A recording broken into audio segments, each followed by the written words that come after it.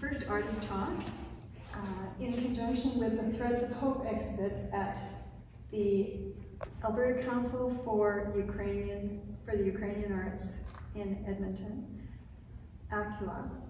So just a word about bringing this show to town. It was through a connection that I have that I learned of an opening in the gallery this summer, and I made inquiries, and fortunately there was a fan exhibition available to mount in this space in the period where there was a vacancy. So I'm really pleased to have Threads of Hope in Edmonton, because I just think it's quite a compelling exhibit with the red ribbon of hope running through all the pieces in the exhibit. And of course the stories behind each piece are really, some of them are heartbreaking, some of them are heartwarming, but it makes for an opportunity to enrich the viewer's understanding of the work and what inspired the work. Right? Our first speaker is Judy Weiss from Edmonton. Judy's been a fiber artist since about, what, 2006, I think it says, okay? And she is a mixed media artist. She uses far more than just fabric and thread to create her works. And she has recently, in 2018, completed her Fine Arts Certificate from the University of Alberta. And Judy works in many different mediums in order to add texture to the surface of her work. And in her work, she says she shares her sense of wonder at the natural world, and especially the wide open prairie of Western Canada. So Judy has been quite successful in her career as a fiber artist and had her work exhibited in Canada and the United States and internationally in touring shows. Okay, and without further ado, I'll give you Judy Weiss. Okay. Thank you, Sharon. Welcome everybody, it's good to see you here. I'm going to give you today a little bit of an overview of the Threads of Hope exhibition. But to begin, you may or may not know what FAN, or Fiber Art Network, is all about.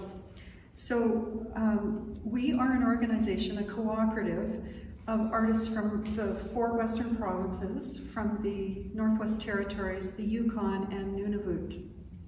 Our goals are to promote fiber as a fine art form, and that may take the appearance of quilting, it may take the appearance of felting, it may take needlework, it may take anything in which you incorporate fiber and cloth.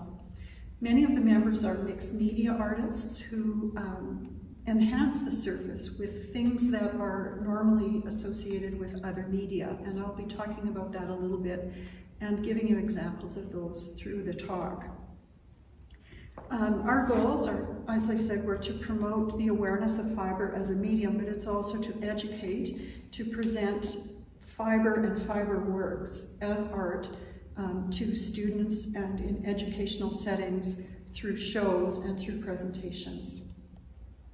Threads of Hope is one of our 4 current touring exhibitions, and there is a 5th one coming online. I believe it's next month, starting in British Columbia, and it's called Chromatopia. All of those exhibitions are available online. You can see all of the works, the bios, and the artist statements about each work on the Fiber Art Network website. It's fiberart, spelled R-E, the Canadian way, .com, fiberartnetwork.com. To tell you just a little bit about the Threads of Hope exhibition, there are 55 pieces that are around the gallery on the walls. I've taken a few of them down so that I can use them as examples in this talk. And these 55 pieces were done by 48 different artists.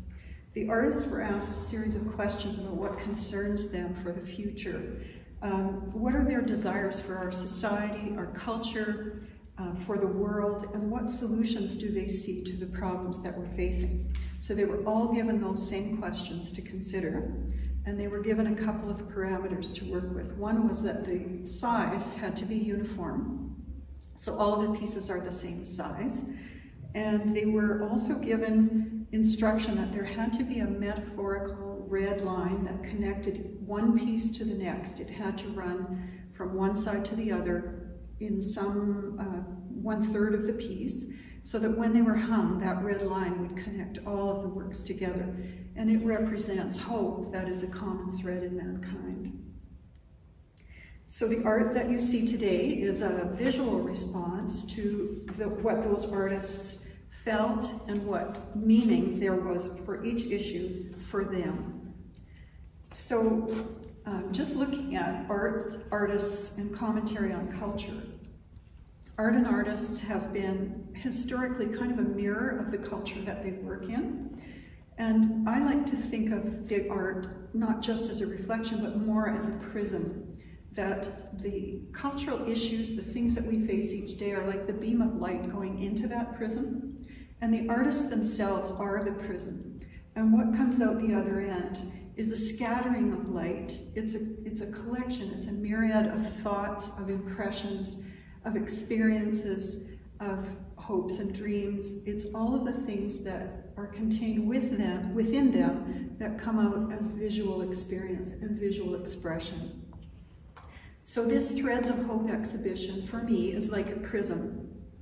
And what you see are the reflected beams of culture from 48 different people on 55 different subjects. It is, in fact, a record of our culture today. And it, for me, is very dynamic and really vibrant to see so many expressive pieces here. So if you had to categorize them, and you were looking at Threads of Hope, and you're thinking about the culture and what's reflected today, you might guess that there would be a few commonalities. You might guess that there would be a thread of experiencing COVID. What's it like to live through a pandemic?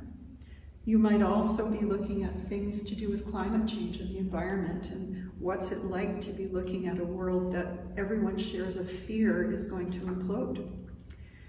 So I was looking at those kinds of issues and culture in how I was analyzing the quilts and how I would present them to you. By far the most common issue is that human attitudes and personal responsibility for change are by far the most important source of hope for all of the artists here. I counted at least 19 quilts out of 55 that in some way dealt with personal responsibility, personal choices, personal impact that we can have on one another, on world peace, and on all of the issues we face. The topics included peace and perseverance, being inspired by heroes like Terry Fox, who's shown here. Some of the topics were learning from the past and leading other people towards hope, and I'll be showing you an example of that too. Some quilts were about second chances and forgiveness and starting over, and some were about healing, and some were about overcoming the obstacles that we face every day. It was really a journey for me to see these quilts and to be looking at what the motivations were behind them. All of them seem to be about overcoming and overcoming the things that divide us, like race and war, and overcoming them with education and understanding and compassion. So I'm just going to give you two examples of that #1 theme that came through all over. So the first one is called Loose Threads, and it's by Pat Moore. So this piece was done by Pat Moore, and it's really about learning from the past and attitudes. This piece has many loose ends. Most of us have loose ends in our lives, things that we would like to do over and perhaps never to have done at all. Don't waste time worrying about what's behind us. Figure out what we can do better going forward. There will always be loose ends. Let's make them positive ones and figure out how to bring hope into the lives of people around us. So just from an artistic point of view, I want to point out that this is almost a monochromatic quilt. And the layers of the surface include the cloth surface, it includes hand stitching on top of that, and it includes beading that has been attached loosely with threads to really illustrate what she was talking about visually. Her stitches, when you look at it without having read the statement, the meaning of the beading and the stitches is a bit enigmatic. It doesn't tell you specifically what she had in mind. but those stitches and the color variations act together to make the viewer engage with the quilt and ask them why she did those things. And then the artist statement backs that up and shows her meaning and her intent behind the work. The next one that we're going to show is by Diana Bartolins, and this one is called Cycle of Life. This one is also a very engaging quilt. It has a wonderful meaning behind it, which speaks to me mostly of perseverance. Diana's artist statement is, as the sockeye salmon come to the end of their lives, they leave their life in the ocean. Their color changes from green to brilliant red, and they become very competitive. Fighting their way upstream in the rivers, they face all kinds of obstacles and hazards to reach their spawning pools. They set off on this journey with hope to be able to reach their place of birth and perpetuate the next generation. When I first looked at this quilt, I was looking at it as though it was an ecological statement. And in fact, it isn't that at all. The artist statement tells me that it's about perseverance, and it's about hope, and it's about doing what we were born to do. And artistically speaking, it's a complementary color scheme. It's alive with movement. Diana has used line and focus to move us from place to place within it, and it's very effectively done. And the sparkle of the color scheme establishes a real mood of hope and that movement upstream. We know that the sockeye spawning is going to end their lives at the end of their journey, but the hope is for the future, and their hope is for the next generation. So this is a thoughtful piece. It's about endings and beginnings and perseverance. I'm going to go back to my surprises and not surprises from the themes that were presented here. Not surprisingly, the second most predominant theme, and I counted at least 12 quilts, the environment, ecosystems, and human responsibility for these was the #2 theme. And given global warming and the predominance of that in the news today, it's not a surprise that the Earth, biospheres, ecosystems, oceans, melting sea ice, all of these were represented. It was hard for me to choose, and so I left out the quilts where you could clearly see what the theme was or what they were presenting in them. And I chose ones that had some other special abstract meaning. So in this particular one, with Krista's example, her artist statement says, 50 years ago, Earth was first filmed from space as a white-flecked blue sphere that awed astronauts. We now realize that the air, the oceans, the soil is much more than a mere environment for life. They're part of life itself. We must cherish the gift of the Earth. And so Krista's take on the environmental issues that we face today is that we need to treat them as a gift and not as something that we take for granted. So artistically speaking in this quilt, I was very impressed with the simplicity of the forms that she used. She has one central globe and the symbolic use of a ribbon that wraps around the globe. Her use of color is very strong, and the high contrast attracts people's eye from far away in the gallery. The image with the wrapping ribbon as a symbol is both attractive and meaningful, and so she presents an issue that has a lot of negatives, a lot of controversy, a lot of hot tempers in a way that is presented in something soft and that deserves embracing, the idea of a gift. So that was one of the ones that I chose that perhaps wasn't as obvious in the particular issue, but was very valuable in symbolic meaning. So the next one that I would like to talk about is Vivian Capusta's work, and it's called Showing Our Love for Our Planet. Vivian's statement is we need to care about our planet and do what we can as individuals to lessen our impact on the environment. All species need clean air to breathe, viable water to drink. The complex interaction of all creatures, plants and soils, can cause collapse of life as we know it, if we do not take action. So her purpose in making this was to urge us to action. And it's a very clear idea, but one that's been presented in a very interesting way. She has used color to establish a mood of urgency. If you look at the reds and the high contrasts that are in it, You'll see the almost flame-like heat that's running down the one side, contrasted with the vivid bright greens on the other side. Again, a complementary color scheme. She's used very interesting surface design techniques, which may not be immediately available or immediately visible when you're looking at the piece. She has used dyeing techniques, she's used surface painting, she's used thread play, she's used couching. She has put a lot of different techniques into this quilt so that it would be actually a standalone piece, even if it was not, if you were not looking at it for the specific meaning of the piece in Threads of Hope. To my way of thinking, a distinguished art piece is one that can stand alone regardless of what the artist says about it. It's what the viewer interprets and how they feel about it. And this one is very successful in terms of mood and use of color and use of technique. So then the third theme that we came about, and this was really the last of the three main themes that came out, and this one is the importance of family. It's the influence of family, the hope for our children, overcoming the influences around us by kindness, and that being around the family table. There was both hope and fear expressed in the quilts, in the various pieces that are in the show. There was gratitude for people who have shaped the particular artist, and there was hope that a person's influence would carry on for different generations. There was regret for the choices that were being made and the harm done to loved ones by their own choices and by the influences of society.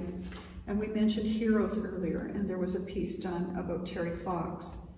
There was a piece about a mom who inspired hope in a little girl with her story of falling leaves. So this piece that Sharon is holding right now is called A Seat at the Table, and it's by artist Teresa Shaw. In her artist statement, she says, "It all boils down to family dinner. My hope is that someday everyone will have a seat at the world's table. Will there be enough food to go around? Will all the voices be heard and respected? Can you just imagine?" This piece, when I first saw it, I did not understand. But when I read the artist's statement and saw the use of the dinner table as a symbol of cooperation and peace and plenty, and when I saw the use of heirloom textiles that had been upcycled and recycled, it began to add new meaning and personal connection for me to the artist who was thinking along those lines. And now it's become one of my favorite pieces in the show. So that, I think, is symbolic of one of the major themes, and that's why I'm showing it here. So now the next piece is called For the Children, and it's by Yvonne Rampel.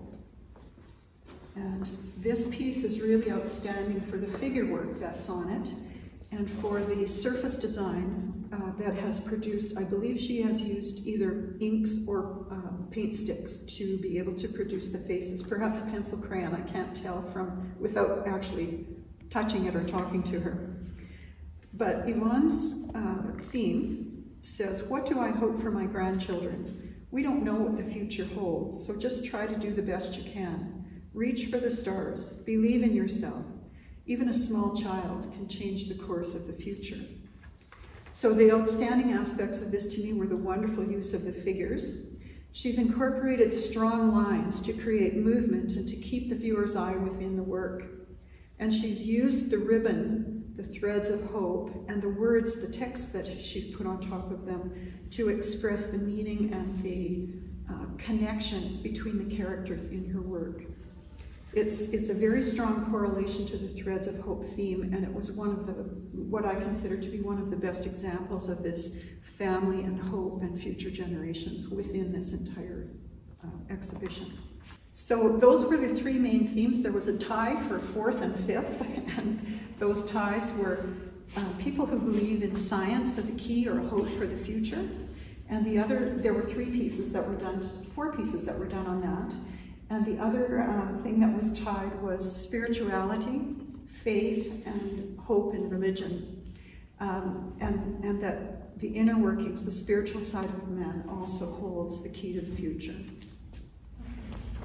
So as part of my explanation of what I was going to say in this talk was talking about mixed media work.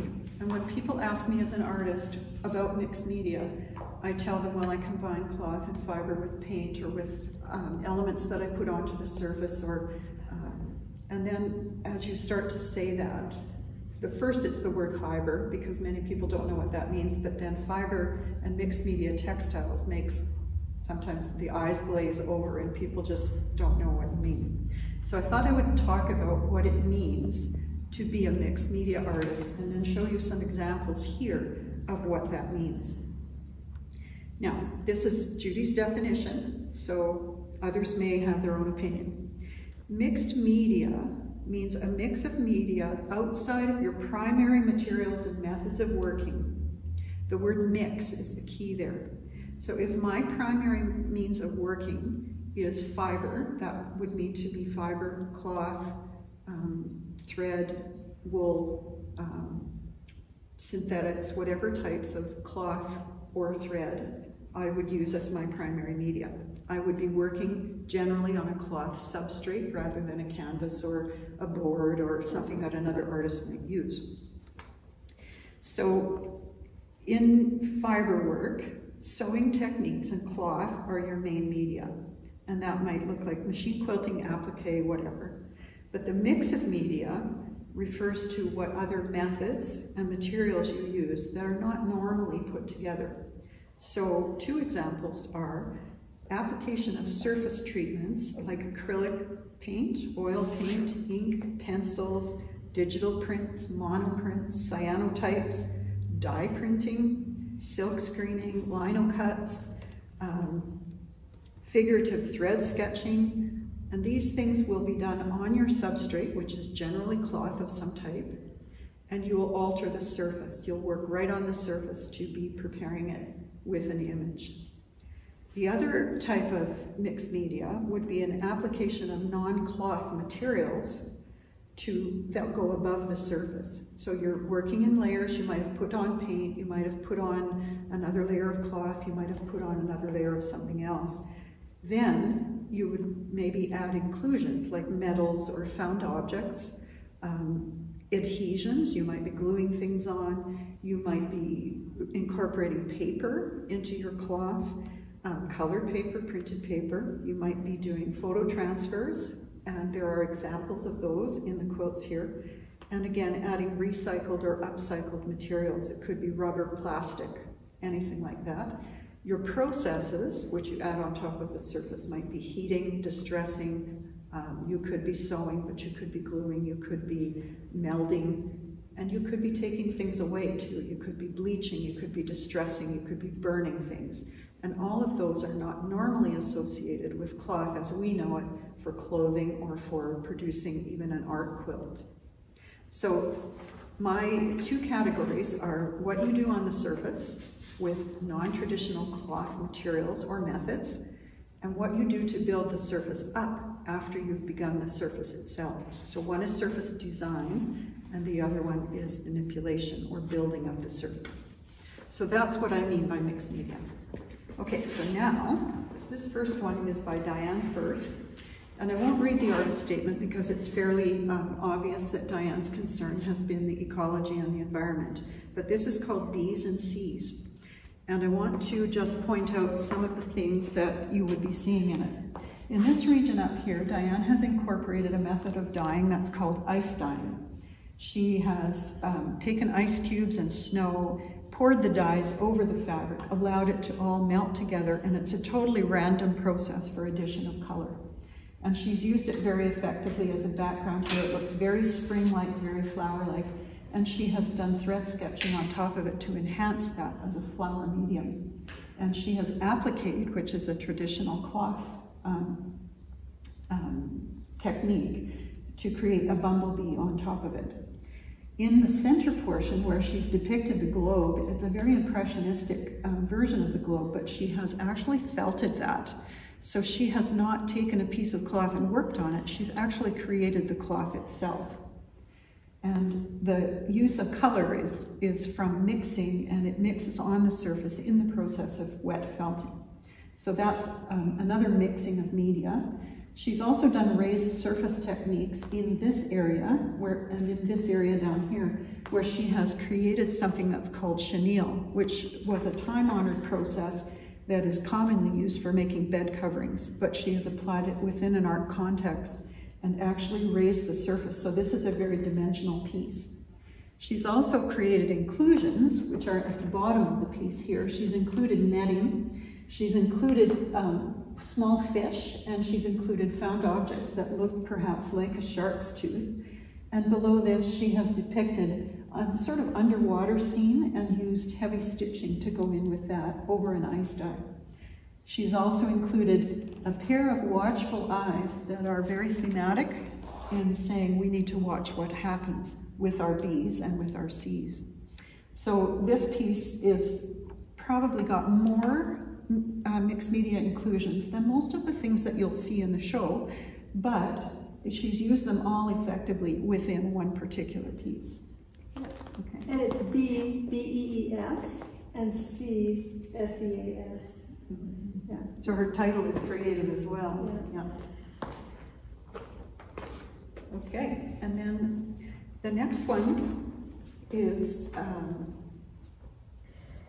it's called Plants Are the Hope for Our Planet by Janet Bednarczyk. Okay, so this one is applique shapes. She has used sun printing, which is a technique with acrylic paint for coloring the fabric.